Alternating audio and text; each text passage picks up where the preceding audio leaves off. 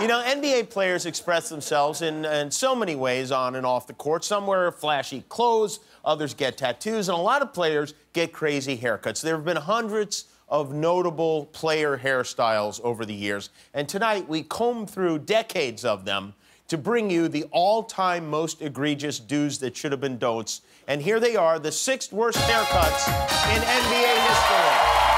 At number 6...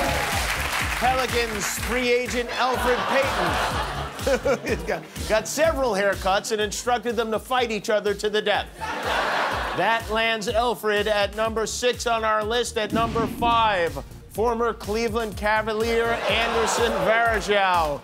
Somebody tried an Ogilvy home perm. That is, he looks like Antonio Banderas' mother.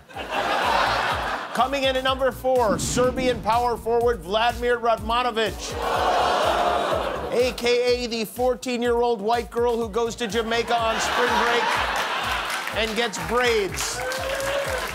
This is why Vladimir is known as the Serbian Coolio.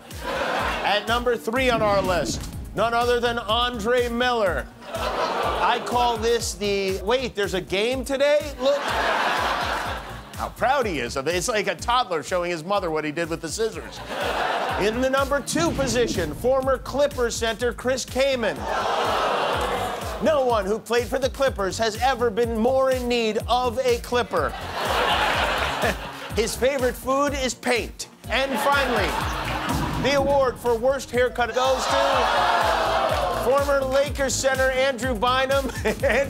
Sadly, Andrew's barber died halfway through the braids and was unable to complete the job. But congratulations, Andrew. Those are the 6 worst NBA haircuts of all time.